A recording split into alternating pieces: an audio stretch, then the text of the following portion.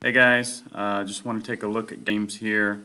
Now, the other day, we had what was supposed to be a $200 million hack, reduced, as I saw in this headline, to about 21 million in damage.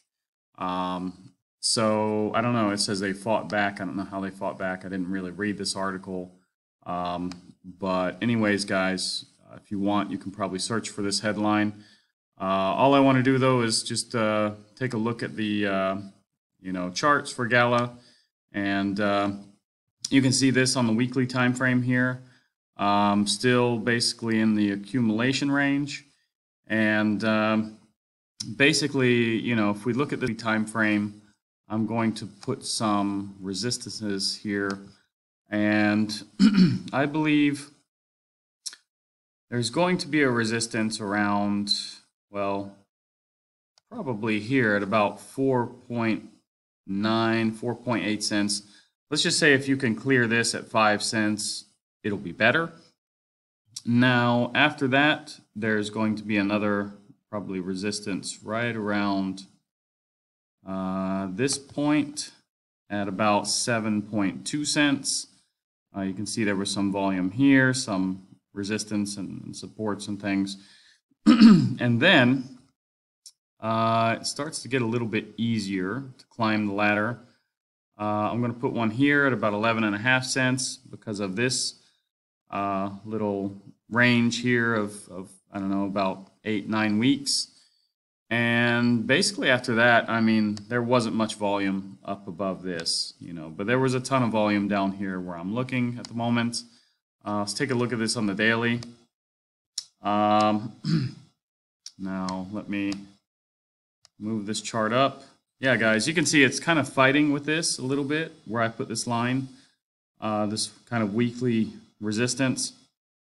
And yeah, it also fought with this line a little bit, as you can see, as well, in April and March a little bit. So anyways, let's take a quick look at Bitcoin. Now, Bitcoin, since yesterday, has been falling, and not much has happened to my altcoins.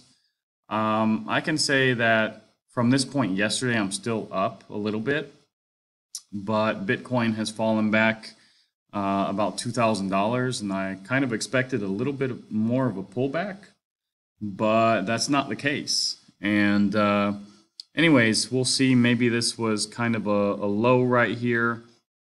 We're kind of getting a little bit of a bounce maybe since, last night or so. Yeah, so we'll see what happens today. I'm not sure when the Ethereum ETFs are supposed to be approved, maybe like tomorrow or Friday or something. So we'll see what happens with that. If it's approved, it may dump like Bitcoin did, but that would bring the market down too. It would also bring Bitcoin and altcoins down. But anyways, I don't think we need to really worry about that, as we saw Bitcoin bounced significantly back to the upside after dumping 10,000 on that news back in January, I believe it was. So anyways, guys, Bitcoin still, not looking too bad, just needs to break this 71.4 resistance basically, and then it's back off to the races towards all-time highs. Anyways, guys, yeah, that's what Gala looks like. And actually, let me draw one more resistance line. Maybe there's a kind of a downward trend here. Okay, it looks like yeah, it looks like it's just really broken it as of a few days ago. So yeah, I just wanted to see if that matched up with anything. But you can see it kind of rode along and then boom, retest. Almost a retest there. It's like very, very close. But now it's, going up. So I don't believe there's anything to worry about with Gala Games, this hack or whatever. I do believe Gala will still do well.